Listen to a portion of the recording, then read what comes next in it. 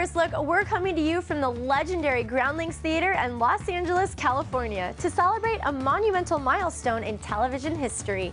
Now, in 1975, a little show that wasn't quite ready for prime time hit the airwaves, and right away, people knew it was special. Over the span of 40 years, that show has entertained us, inspired us, and most importantly, it's made us laugh a lot.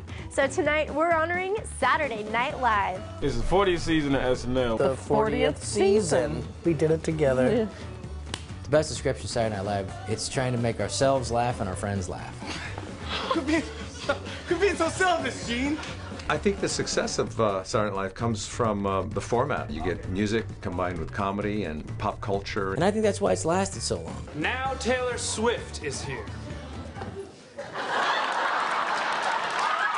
What is it like to be part of the show's history? It's monumental. Good evening, my fellow Americans. It's been incredible that the show has remained relevant and really expanded. When you get on Saturday Night Live, you're in show business. Before that, really, you're not in show business. Please refrain from using ethnic slurs. I always wanted to be on SNL, but to be on during the 40th anniversary is mind-bending. It feels like an incredible privilege. Yeah. I could not have imagined working here as a child. You worked here as a child, right? I swept the stage. No way! But beyond all of the elements that make SNL a hit year after year, there's one essential ingredient to the show's success. Lorne Michaels is a key. Lorne Michaels is beyond the cornerstone of the show. He conceived it, executed it. Hi, I'm Lorne Michaels, the producer of Saturday Night. He's got a pretty good eye for comedy. You have agents, you know where I can be reached.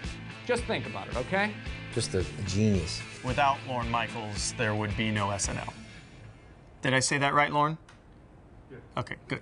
When Saturday Night Live first came on, Lorne was, what, 30, 35? These were young lions. They were the angry youth. Can I have a sandwich, please? People who had absolutely no experience in television at all. And to mature through that and to become a part of the establishment, yet still be smart enough to evolve and change, find those young voices and keep transitioning.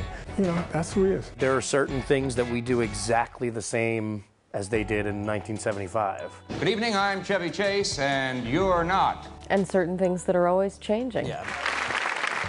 It's not just the actors on there and the music, it's, you know, everything that goes into it, from the set design to the costumes to the writing to casting it. And a lot of times they're doing it in only 2 or 3 days. It's chaos, but it just works beautifully because you don't ever think that it's not going to happen. It'll go down in history as probably one of the best comedy shows ever.